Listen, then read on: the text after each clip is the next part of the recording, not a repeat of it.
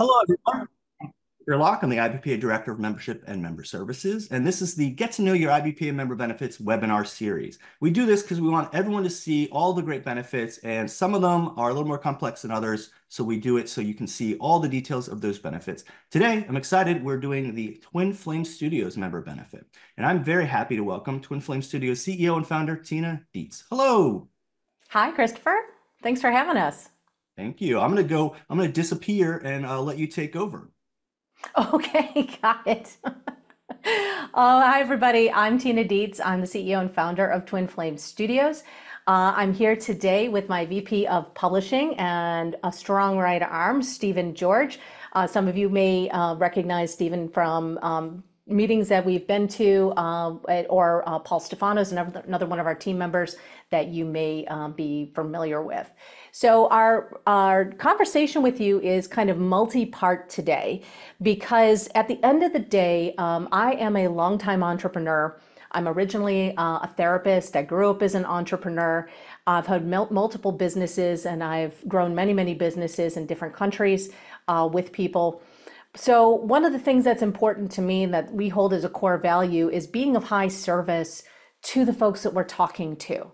So if you want to share in the chat, it doesn't have to go into the Q&A, but in the chat, anything that would make today super worthwhile for you to have shown up live and take your time to participate in, that's going to be really helpful for us.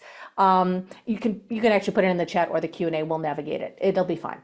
So that's one thing that I'd really love for you to know, and so we can be of high service. The other thing is that I am going to move through a rather extensive slide deck that goes through everything you possibly wanted to know about audiobooks without getting into literal technical settings for recording. And I'm going to go through that like a fire hose quickly so that we can get to a Q&A session and talk about the member benefit and how we actually work with referral partners, how we work with publisher partners, which is quite unique in the industry and what we've developed. And so just a little bit of background. I started Twin Flame Studios out of a need that I saw in the market.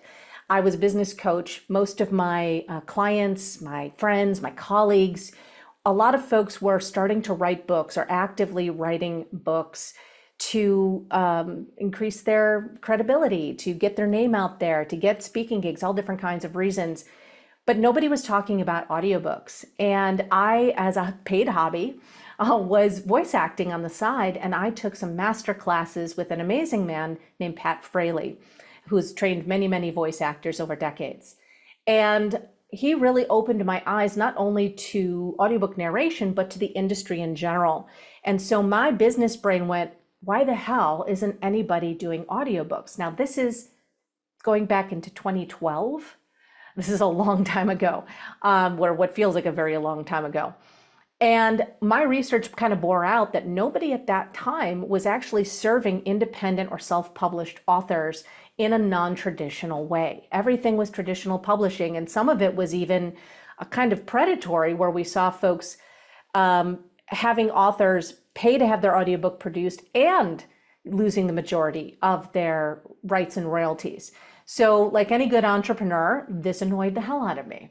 And it was a couple of years later when I had done a lot of pilot research and kind of surveyed a lot of folks in the industry that decided to pilot services in this sector, specifically into nonfiction. And that was the basis of Twin Flame Studios. And since then, we have become the premier provider of nonfiction for those who want to remote record author-narrated nonfiction books. And that is not all that we do, but that is one of the things that we do better, I would say better than anybody else in the world, because we have basically worked on it. We were first to market with our processes, and we have worked on it for basically 10 years to refine that process of remote recording. And now I'm happy to say, and this is the first that anybody is hearing this, this is my first public announcement of this, that we are moving into fiction into 2025 and are starting to take titles now for request and submission for fiction audiobooks as we're moving to expand in that particular direction. And utilizing some of the technology that we've developed over the years for remote recording to be able to do unique things like live duet recording, which means more than one narrator, to really increase the interest and the profitability of these audiobooks and really what the market wants. The market is very interested in authentic expression, is very interested in the storytelling aspects of things. Because let's face it, when we read books, we want to be informed, but more we want to be entertained. So that's a lot of what we do. So I'm going to switch to my slides right now, and then we'll come back to Q&A, but please feel free as things go along to put questions into the Q&A. I will try to move through slides relatively quickly. We will provide the slides afterwards, and we also are happy to provide access to, I know you'll have the recording here as well, but if you wanted a slightly slowed down version of this entire slide presentation, we have that as well. Wait one second, I just wanna. So again, thank you so much for joining us live here today, for those of you who are joining us live, and thank you for taking the time before watching the recording as well. But I know that it takes a lot to take an hour out of a busy day. We're really here to make sure that you have a long-lasting asset. You can, the old saying goes, there's 3 ways you can have things: fast, cheap, and good. Pick 2. And we're really on the side of having a lasting asset that you're going to be able to look back in 10 years and still be able to make royalties from. That feels fresh, that feels new, that feels lasting, that is an evergreen asset. And these are, we are going to be covering why audiobook publication is a good fit. We are going to talk about cost. We are definitely going to talk about availability and how the distribution of audiobooks works, which is of course a bit different than how other forms of books work. And boosting the bottom line and expanding your audience. Of course, we'll leave lots of time for Q&A. And I just want you to know who you're talking to here is actually everything I said before, but you're also talking to this kid. So I was a Reading Rainbow kid. I was on the show twice. When I was about 7 and 9 years old. And it was a really interesting experience for me because I got to bring together 2 of my favorite things in the world, which are books and microphones. And I have been in love with books since I was 2 years old. And it really has informed the decisions we've made as a company to nurture people's voices, to get them out into the world. And this was such an early experience of mine that continues to shape the way that I see the world. And no, I never got to meet LeVar Burton, but Reading Rainbow and all of these things where we're talking about books and how books have made a difference in our lives and the lessons that we can learn from books is a constant conversation I think all of us are in the publishing world. And I think it's important to connect back with that as a purpose. So we have surveyed our 300 plus, actually it's 400 plus authors now, about what they had to say about why they're doing audiobooks. And this is pretty much in order of importance. Income stream, of course, extremely important. Everyone wants to sell more books, and audiobooks are certainly a way to do that and to, of course, reach a wider audience. We'll talk about the popularity of audiobooks in just a moment and the numbers around that. It also raises your chances of being selected as a speaker. This is more, of course, the nonfiction world. Here's one of the funny stories about that. We find that this works to help people get more selected as speakers, even if they're not narrating their own audiobook. That's the wild thing. It's the fact of having a quality audiobook that has made the difference more than once, according to our authors. And even for those folks who have chosen not to narrate their own audiobook or chosen not to narrate the whole thing on their own or split the option, what we call a hybrid audiobook. Making work more accessible is particularly important in this day and age as we're trying to reach more people, include more people in our book experiences. And let's face it, audio is the most accessible form of media. You can listen when you can't read, you can listen when you can't watch. And people are very often doing other things while they're listening to audio and having an integrated experience with an audiobook. Leaving a legacy actually showed up a lot for our authors and wanting to know that they were passing on their knowledge, their wisdom, their storytelling. And intimacy. In addition to the work we do with audiobooks, a number of years ago, I had the pleasure of being the lead interviewer in a movie, a documentary called The Messengers, which was about the power of audio and specifically podcasting. But what came up in more than 40 interviews with audio producers was that intimacy was something that their audiences cited as the reason they listen to audio. And we have this wild neurological connection when we're listening to audio where quite literally someone is becoming a voice in our heads as we listen to them. So as an author, that's a tremendous privilege to be granting access to your voice or the voice of your story into somebody's brain, that they'll becomes a voice in their head, because they're listening to an audiobook not for a 30-second reel, but for 4, 6, 8, 10, 12 hours of audio, and that becomes a relationship. Content marketing is a great thing we can do for audiobooks. We're going to talk about some more practicalities of that in a few minutes. And of course, you can make courses and products from audiobook content. So depending on the licensing that you have as a publisher or your relationship with your clients who are authors, or if you're an author yourself, this is something that often gets overlooked. And happy to answer questions and the nitty-gritty about this after we touch on it further in a little bit. In 2023, there were over $2 billion in sales in the US. These are US numbers only. It is bigger worldwide, and audiobooks worldwide often are listened to in English. Much like podcasting, audiobooks get used as a way for people to learn English or to further studies in English. But of course, you can produce audiobooks in multiple other languages as well. But these numbers are just in the US alone.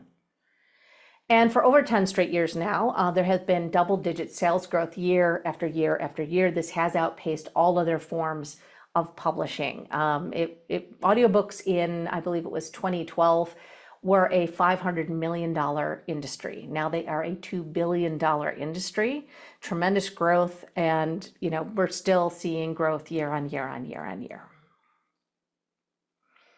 And we didn't so much look at children here, but more than half of adult Americans listen to audiobooks at least monthly. And children, of course, listen to a ton of audiobooks as well, whether that's through library applications or through YouTube or through other special applications. This is the weird part. I know that cost of audiobooks is a big topic. Happy to talk about it and parse it out with you. But the cost of audiobook production is actually considerably less than it used to be because we're delivering digitally rather than hard copy. For those of you who are as old as me, you can remember books on tape or books on 45, the little children's books, or even multiple albums. The first audiobook was produced around 1930 on vinyl. So this is a very durable format that people continue to always look for and want to have. It's a very desirable product in the book world. So let's quickly go over some strategy. The best time to start an audiobook. The best time to start an audiobook is actually during the first manuscript editing process. And that is through a process we call, and maybe you've heard of this, called an oral edit. All authors and possibly editors should be reading books out loud. You catch things that you would never catch with your eye or with technology when you read a book out loud. This also makes any book, fiction, nonfiction, doesn't matter, better by virtue of making the voices more authentic because we hear it in our heads as spoken word when we're reading a book visually. And then it also makes for a better audiobook down the road. So that's actually the best time to start thinking about or looking at an audiobook. And even if an audiobook never gets done, oral editing will make the final product of the book better, even if it's just to not have run-on sentences, or to have an author's voice more authentically displayed, or to have dialogue presented in a way that makes more sense. But the best time to launch an audiobook is a different topic.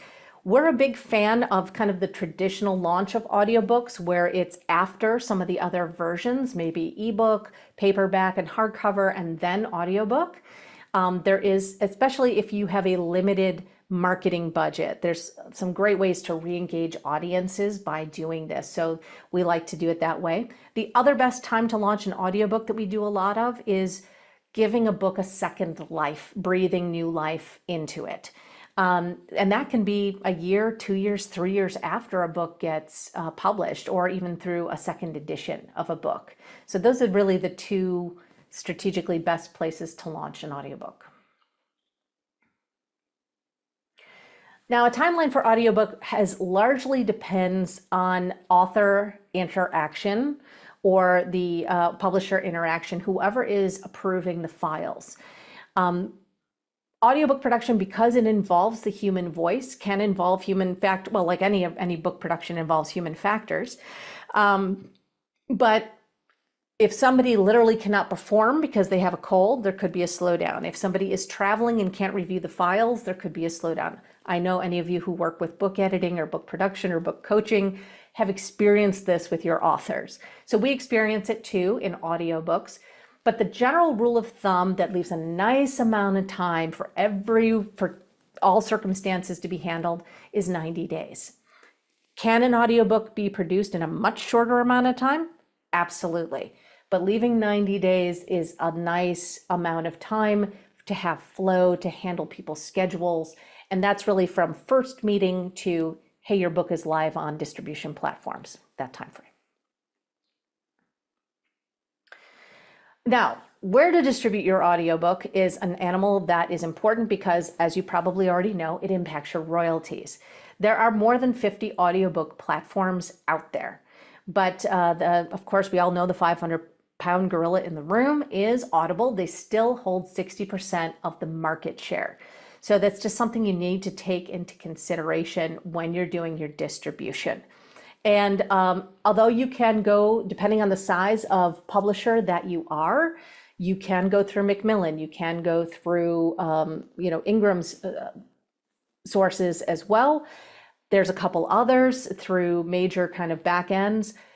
But for those who are smaller publishers, more self-publishing, there are 3 different options.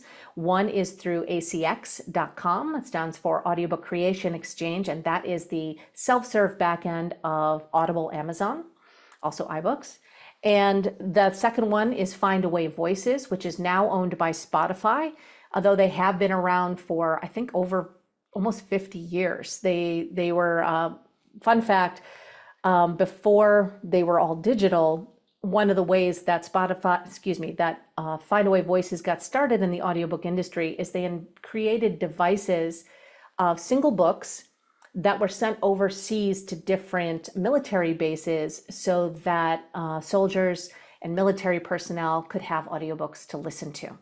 So a little bit of an origin story there. And the third place that you can get an audiobook distributed independently is Authors Republic.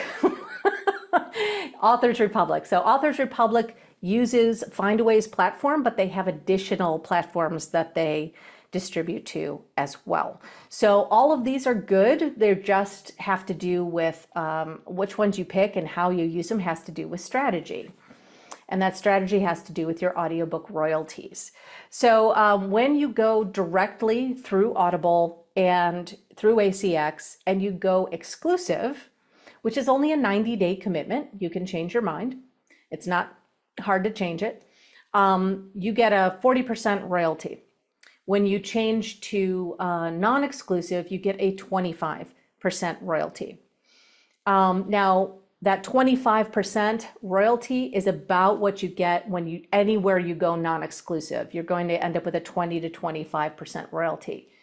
I wish this was higher. Do I think it should be higher? Yes. Are we fighting in the industry to make it higher? Yes. But this is what we're dealing with right now. And unfortunately, it's the way it's been for quite some time. The technology to distribute audiobooks and the weight of the files it's a lot more than it is for other formats, sadly. But let's face it, we can do better. So I was just telling Christopher before our webinar today that I was just on a call a couple of weeks ago with the folks from Audible, asking them because they've been promising changes, and they're kicking the can down the road, but we're still fighting the good fight. It'll happen eventually. Happy to answer more questions about audiobook royalties and how that works as well, because royalties are funky, as you know. They're a bit of an art, they're a bit of a science, so we could do that. You should always be forging a bond between your audiobook and its ink and paper sibling. They should be next to each other in all marketing, on websites, on Audible, on Amazon, and any book storefront that you're on. You always want to, in your book matter, note that there is an audiobook version. You always want to try to invite people back to somebody's, website, even fiction. These are things you always want to be making connections between the different versions of the book. We see people buy both the audiobook and the other version of the book all the time. All the time, because sometimes folks want to switch back and forth between devices or modes of listening or reading. Sometimes folks want to take notes, particularly in the case of nonfiction. We see this constantly. In a world where in fiction, people buy the new version of the book when it changes covers. So of course they're going to buy both the audiobook and the paperback version. It's just a natural thing. So it's just a matter of making sure those things are all connected. It's going to touch on production at a high level. If there's any nitty-gritty questions you have, just let us know. And either myself or Stephen, because he's had his hands in the production all day, every day, will be happy to answer that. The number one rule of audiobooks is what sells audiobooks is the quality of the narration. Hands down. Absolutely number one thing. Every survey, every research, every piece that gets done, it's the quality of the narration. People follow certain narrators. They will seek out books just by certain narrators. Narrators have cult followings. And this goes for nonfiction as well when it comes to author narration, which is, again, one of those things that we specialize in. Sometimes an author is going to have a good voice to narrate their own book. Sometimes they're not. And we have a process that we go through either with publishers, with the authors, to determine what that needs to look like, or if it needs to be a hybrid version where the author still has their voice on the book, maybe at the beginning and the end, which I lovingly call a Tony Robbins sandwich, because that's how Tony Robbins did all of his books, because all of his books are 20 hours long. So he did the beginning and end of his books and had a professional narrator do the middle. So we can do that as well. Or have the author just do certain things throughout the book. The call out questions in the case of nonfiction is a thing we work on a lot. Or we do an interview with the author bonus chapter, which is a great way to make the audiobook unique and distinct from the other versions of the book. And that's about a 5-question interview. Think similar to a book club conversation, but in audio, where the author gets to share more about why they created the book or some extra things they want people to know. Fantastic way for fiction or nonfiction for an author to get their voice onto the book. Now, in the case of fiction, do we ever want an author to narrate their own book? No, we do not. There is 1% of the population that is going to be the exception to the rule. People who are bona fide actors who have the background to do it.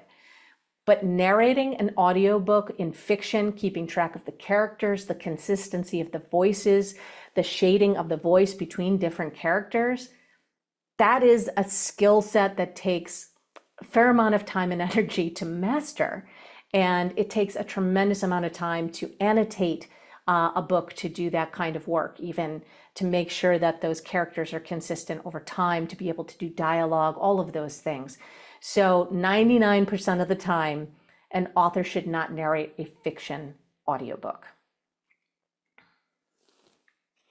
Moving into marketing. Okay, this is what we forget. And for anyone who works with authors, or maybe you've experienced this as an author yourself, your audiobook is an evergreen marketing asset. However, we get tired of talking about our own work. So we have to constantly find ways to renew ourselves, to go back and continue to market our work.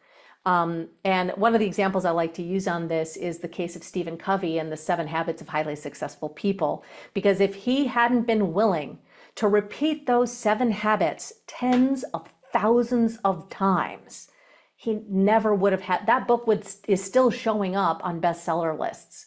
It's crazy. It's been decades since that book was released and it's still there. But that has a lot to do with the visceral fortitude and willingness of the author and the author's organization to be out there talking about it over and over again. That's the case with every single book. And so this audiobook needs to be sliced and diced as many ways as possible to be an evergreen marketing asset. We're definitely going to use this to extend the life of your launch. You're going to be using the audiobook, and this, you can repurpose even your same marketing materials, images, and things like that to say, hey, now we're releasing the audiobook, and over time, increase that life of your book launch.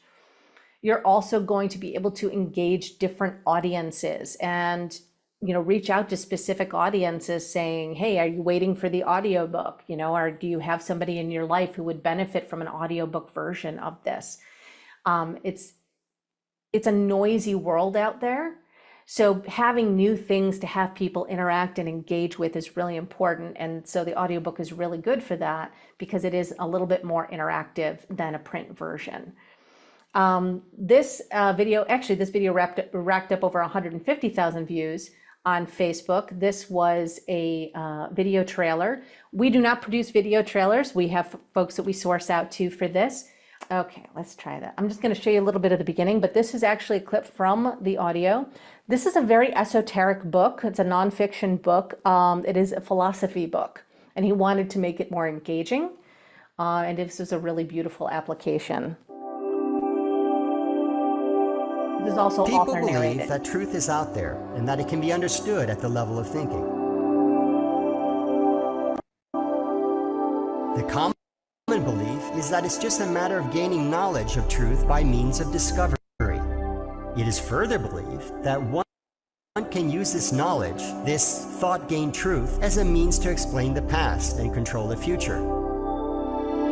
Since people believe I'm just going to skip to the end. If anyone wants to see the whole thing, they're welcome to, but you can see the end. It does have that call to action to the different platforms. And this is also embedded on the author's website for the book as a display, along with the first 15 minutes of that book. All right. Can you guys still see my presentation? Just double checking. Okay, great. All right. Another thing that you can use, which is easier to get produced and certainly more budget friendly, and also really helpful, are audiograms. And if you want to do these yourself, you can go to Headliner, or you can go to getaudiogram.com, and you can create these. And these are basically audio clips that have been closed captioned, and they're put on whatever kind of format you want, whatever background you want. These were done for Michael Bungay-Stanier, who is all kinds of best-selling author. We've had the pleasure of working with on a couple of his books. And these are actually samples of interviews that he did that we incorporated into the audiobook version that then got used into his marketing for the book itself. So so you can see how you need to make sure you're forming relationships with people who are nothing like you. So you can't just be in echo chambers. You can't just be listening to people who think the same way you do. So these are lovely. These can be embedded into blog posts that are on similar content, and then you can put a call to action to your book, to your audiobook underneath them as kind of visual content that is much more interactive. These can be put on social media. These can be embedded into website pages. They can be given to podcast hosts who and say, you can put this as clips into the show notes for if you're a guest on podcasts. Very, very handy to be able to use as marketing tools. And then there are royalty boosting ways to use your audiobook with special programs.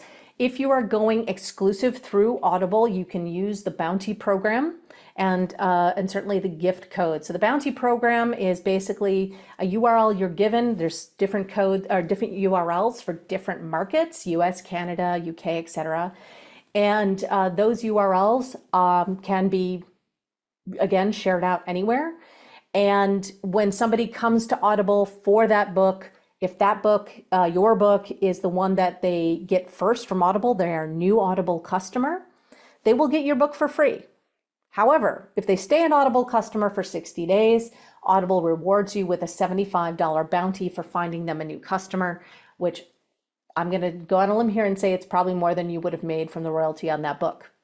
So it is a nice way to use it. We actually recommend that folks use their Bounty URLs as much as possible in their marketing, because if somebody already is an Audible customer and they buy your book, you still get your royalties. You still, you make the royalties from that. It's only for new customers, but it's a really nice way to continue to, just add on to your royalties. Audible gift codes are important because Audible has separate reviews, as you probably know, from Amazon, even though you can see both on Audible. But more authentic reviews on Audible. We love to use the gift codes, people you trust, people who you hold in high esteem, to download your book, to give an authentic review. Reviews are harder to leave on Audible. The book has to be purchased or given by a gift code, and you can't leave a review instantaneously. You actually have to, the system will detect if somebody has listened to part of the book, and you actually have to listen to at least, I believe, 10 minutes of the book in order to leave a review. So they do help, and they do help with the algorithm and the findability on Audible. And then book giveaways and bulk audiobook sales are definitely interesting things. Book giveaways you can do with your gift codes. Certainly, nice way to boost some buzz, run programs, run little contests for book giveaways.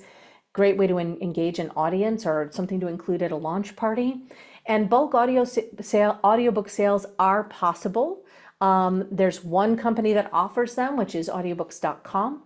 And you can set up an account to basically buy audiobook codes in bulk. And this is great to do if you have speaking events, or let's say you're a children's book author and you want to have and you are able to get the school to purchase books for all the kids, or a nonprofit organization that might not have money to pay you as a speaker, but they have money to buy your books. You can have them buy the audiobook version and a hard copy version, so people can have both available to them. So that is absolutely possible.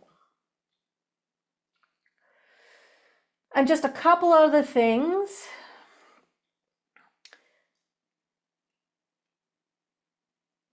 We've been very happy to work with an incredibly diverse group of authors over the years. And I just want to say one of them, Dr. Ming Wang, you may have seen this movie in theaters earlier this year called Sight. We produced his audiobook with him a couple of years ago, and he had a very specific vision for his audiobook that we were able to bring to life, incorporating audio from interviews and from news clips and things like that seamlessly into the audio. He also wanted it distributed for free, so it is available for free on YouTube. But he used it in his pitch to movie houses, and his agents did this. And he came back to us and thanked us because the audiobook is one of the things he said fundamentally, the production quality of it allowed them to get this movie greenlit and funded. And so we were really happy because it's a powerful story about someone who's he had the immigrant experience. He developed world-class technology to save people's sight, and had this whole healing journey at the same time. So powerful stuff, and we were really happy to be part of it. So if you wanted to have a conversation with us about your specific audiobook needs beyond what we have available here today, You can just go ahead and go to this link, and Stephen, I'm going to have you put it in the chat as well. And you can just book a call with us. That's our favorite way to do things because we want to be in relationship with people. We want to bring transparency to the conversation. So whether or not you decide to work with us or do audiobooks at all, we want you to have the information so that you can make powerful choices for yourself, for your business, for your books. That's what's really important. Now, just to touch on the all-important version of the, oh, thank you, Christopher. I was actually just going to look for that link. I appreciate that. So Christopher just posted the link specifically to our benefit. And you'll see there we have kind of two different levels of benefit because we work directly with authors and we also work directly with publishers. So relationships, again, are something that are really, really important to us. And we offer specials to all IBPA members at all levels. And that's as simple as making a warm introduction to an author or sending us a book. To be able to do that. It's not complicated at all. We try to keep things really simple. And what we have that is fairly unique in the industry is my business partner and delightful husband is a data architect and software engineer of 30 years. And so one of the things we've done is to develop a bespoke custom backend to our company that allows us to seamlessly work with publishers. So our publishers that we have relationships with, and these are non-exclusive relationships. We don't believe in kind of, sometimes there are outliers in what needs to be done with audiobooks. So each of our larger publisher partners who are producing, at least 30, 40 books a year at minimum, so that we're able to do about at least 10 audiobooks a year for them. That allows us to have enough volume to create for them their own custom portal where you have your own calculator to do estimates. You can drop projects directly into our system. There are resources for FAQ and training materials. I will have even done sales training, and Stephen has done sales training and project management training around audiobooks for team members for other companies, because we really want audiobooks to be at the forefront of the industry along with these other versions rather than an afterthought. And particularly in the world of nonfiction, we find that if an author is presented with a package early in the relationship that includes an audiobook, then it changes the dynamic as things go along rather than thinking about it at the end. And it just goes very seamlessly and smoothly. And so we have the ability to work with anybody in the world and basically produce pretty much any kind of audiobook. So that's a lot of information by and large. So I am gonna stop my share right here so that we can have a little time to make sure we get some Q&A answered. So happy to have those conversations privately with folks or answer questions right now.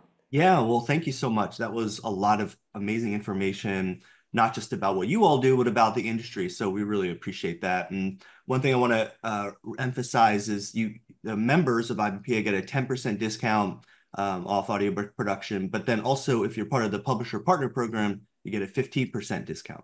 So definitely check that out. I put the link in the chat for y'all to learn more. But one thing I know that people were asking about was excuse me, the various, if somebody's like working from home and you all send them equipment, they were just wondering about, like, they don't have a studio audio, in their home. So how does that work where you all ensure that the quality's good, even though they're working from home to record the audio? Yeah, Stephen, you want to talk about that process that we have? Because you got it down to a science. Sure, absolutely. So by and large, when our nonfiction authors come to us and they say, hey, I'd really like to record my book, I would generally say 80 to 85% of them are able to record at home. And what we do to ensure that they have a quality audiobook is we actually start out like this, right on Zoom, and we have a sound check with them where we say, okay, let's see your space. Where do you think you're able to record in? Let's see your microphone. Let's talk about settings and technique and things like that. and go through all of that before moving into any sort of official production, because if there's adjustments that need to be made, we want to have that conversation with the author. And it's generally things that they already have around their house. The idea being, beyond the microphone, we really don't want them to have to go out and buy a whole bunch of stuff that they're never going to use again after this process. So if they need microphone suggestions, Christopher, just to clarify, we're not going to send them the actual microphones, but we will provide them some options that you can buy any of them on Amazon. Yep. And we can walk you through setting those up in the proper technique. And these, anybody, any author or even a publisher really should have some kind of microphone. And these microphones are not thousands of dollars. Some of them are barely hundreds of dollars, because we do a lot of testing. Everyone on our team has a minimum of 20 years of experience in audio. So these are folks who have had all different kinds of setup, had all different types of equipment. So we really keep on top of things to make sure that our options are very, very affordable and very, very accessible for people. And it's really kind of this, what do you need minimally to do this? And this is stuff that voice actors do all the time. Tons of professional voice actors don't have a booth at home. They have certain setups that they use in their walk-in closet or on their desk and things like that. And it's a little bit of a secret in the industry. I once recorded a national commercial from my car. I mean, it's just, it's one of these things, so that we've kind of just brought this out into the light so that narrators who are authors who can also benefit from this. And another thing people are wondering about is just like the costs. I don't know if you all share the costs in general, or just. Yeah, we are very, very mid-market. You can literally produce an audiobook for nothing upfront and do what's called a royalty share with a professional narrator, where you're both going in on the risk, but you are tied together in exclusive production rights on Audible for 7 years. So it's a long time. And you tend to get narrators who are less experienced. So those are the two pitfalls of royalty share, is finding a high quality narrator and also being tied into a 7-year contract. But certain circumstances, it can work. On the other end of things is going directly to Blackstone, really big recording studio. The quotes you're going to get there are going to be $8,000, $10,000, $12,000 for an audiobook. We're much less than that. So we tend to run somewhere between $3,000 to $5,000 for all in everything. For a really, really long book, we might go and get into $6,000 if it's extremely long. But the vast majority of our books range in that $3,000 to $5,000 range. And again, that's retail to the author. When we're working directly with an author, no discount. With our publishers, of course, that gets pared back considerably. But in terms of, if anyone is say a hybrid publisher and they're passing the cost on to the author, we've had nobody have any issues doing that with authors. For those who are in traditional publishing, it still turns out to be very close to the industry standard of about $500 to $550 per finished hour, a finished hour being about 9,000 or 10,000 words. So we're extremely mid-market. And you all give the files then to the author or the publisher, and then it's up to them where they want to distribute it, right? No, we actually educate people on their distribution options, and then we do it for them. So we handle the troubleshooting. We are fully responsible for making sure those audiobook files go live. So some of our publishers want to do that themselves, and there's sometimes training involved in that we'll do for them. And sometimes we're handling it for them. But in our partnerships, we're responsible for making sure those audiobooks come off without a hitch. Oh, okay. Okay, great. Kind of take that thought one step further. When we say we're doing it for them, we're helping them, the authors, create their own accounts. We are not managing it for them. So they're always going to know their sales numbers and things like that. We're not hiding anything from them from a transparency standpoint. It's their account.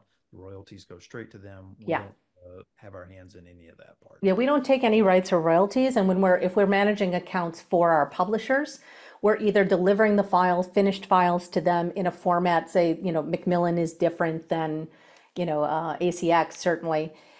But some of our publishers want to handle that themselves, the final uploads and all of that, and some want us to do it for them.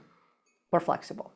Awesome. Thank you. And then some publishers are wondering if they have authors, can they just send their authors to you all Yep. to kind of just work with them so that the publisher is not the middle person? How does that work? Yeah, for sure. So in either case, whether they want us, it's the difference between a dedicated partnership with a publisher and a referral partner is really who's making the sale. It's really what it comes down to. So some of our publishers that are larger and they have book packages that they're selling to authors, we're acting as not quite white label, but basically the audiobook division of their company. So we maintain our own identity as Twin Flame Studios, but it's a seamless process all the way through, and they're handling the contract and the sale with the author if it's, most of the time a hybrid or self-publishing situation. If it's a referral situation and they say, hey, so-and-so meets so-and-so, we recommend you for audiobooks, then we just nurture the author and keep the book coach, editor, publisher in the loop as to what's going on and how things are going.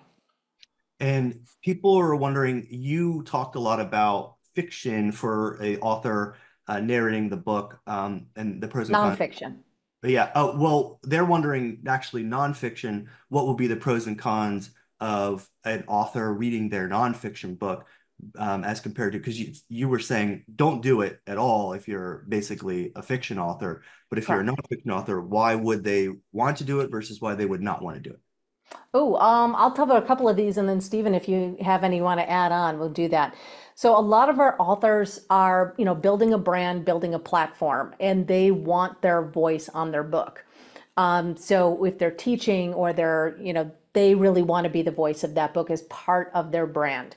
So that's important to them. Another big reason is, again, if they are going to be speaking a lot. I did say that we do see people getting booked, even if it is professionally narrated, but a lot of folks don't want to leave that to chance, certainly. And I think that also there is a certain kind of cachet if you are a nonfiction author and it is your story. We hear this a lot. If it's a memoir, things like that, people want to make sure the story is told a certain way. And when you work with a professional narrator, even if you're aligning expectations and you have a narrator that you really love, they're not going to read every word the way you would. And you have to let go of some of that creative control. Otherwise, you're going to end up nitpicking word by word, and that's just not the way that audiobooks work. You have to allow the narrator to act it in the way that is authentic to them, and that's why the audition process is so important. Anything you want to add to that, Stephen? Just want to double check. Yeah, I would just say in terms of whether or not to do it, a lot of times authors need to check their own calendars. We are very busy people. You might be planning a launch party, or you might be traveling for speaking events or what have you, and you may just not actually have the time to record the audiobook in an efficient way. So sometimes a narrator can help alleviate that in a way that you can still go do all of your other engagements, meetings, other work commitments while the audiobook is being created, and then just have it done for you. And you still get to be part of the review process. Absolutely. But in terms of your time commitment, it's greatly lessened when you choose a narrator. So just kind of be mindful of your schedule too when you're thinking about, do I want to do this or not? Yeah. And some people just are not suited to it if you're not going to enjoy it, or you've got any kind of physical restriction or we've worked with everybody. We've worked with folks who are visually impaired, folks who are, have learning disability, folks who have physical disability, like all kinds of things, folks from crazy time zones and all of that. We always find a solution that works, whether that is doing a combo, like I said, a hybrid, mostly I said in nonfiction, or the interview with the author chapter, if they still want their voice on the book, but they don't want to do the whole thing. Thank you. Well, this has been very informative. I really appreciate y'all sharing all of your knowledge about this.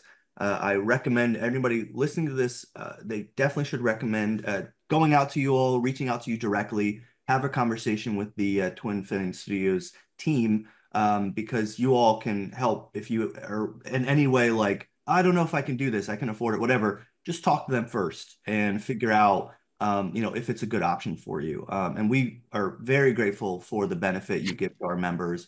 I know, again, you all put a lot of work in, so having a discount, off of your work, we really appreciate that. Thank you again, Tina, Stephen. We really appreciate it. And we will absolutely, continue to get the word out about this benefit.